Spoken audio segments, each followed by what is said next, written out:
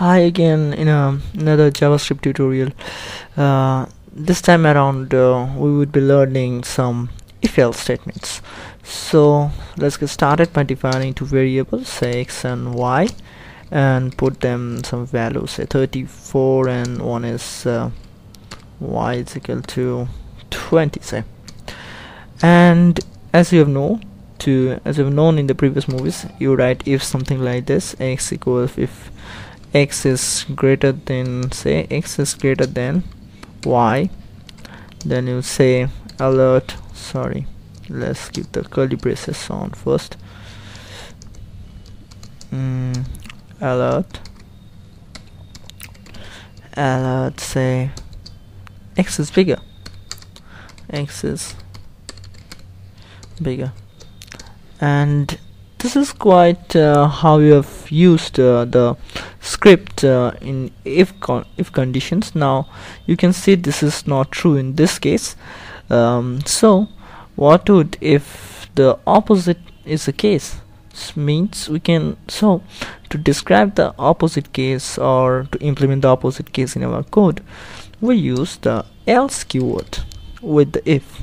Now remember, this if and else, these two statements have to match each other like this.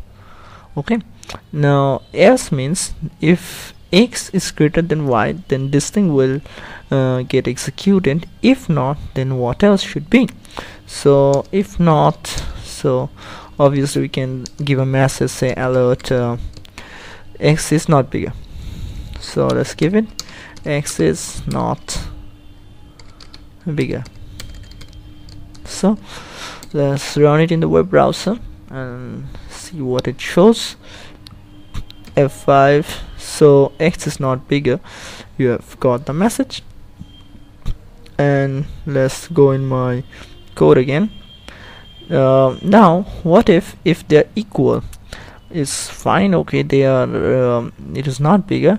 So to describe that condition, we put a if condition there, else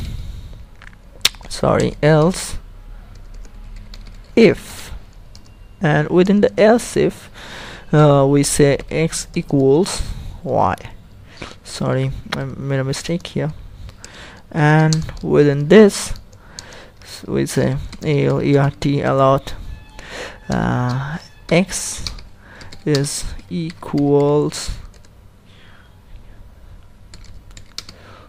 with y. And now you're having a complete decision tree with it, that first it takes x is greater than y or not, and then it goes to this part, and then it's test again if x is equals y or not. And if none of these conditions got satisfied, then this thing arises. So again, load it up in the web browser, F5, and you are getting x is not bigger. Now you can have some little experiment with the values of x and y. Say you want to put 20, and let's see in the web browser what it shows. F5, and x is equals with y. And you can keep on juggling with the values, but remember the structure about if, else, and else if. This is the ladder that we use very much in coding. So if somebody, else if this condition got tested, if none of those two conditions got satisfied, then we move on to else. And one more thing, if your if part is having only one single statement, remember, if the body you are having only one single statement, you can opt out the curly braces, and it will look something like this. Got it? Now this is the more compact form of the if else statement, and we are ready to see whether this thing works or not in the web browser. And yes, it has worked. So this is the structure. Remember, this is quite a shorthand, and within this expression, obviously you are free to use any boolean expression that qualifies this thing. Now we in the next movie, what I want to show you some real examples of if. So stay tuned and watch the next movie.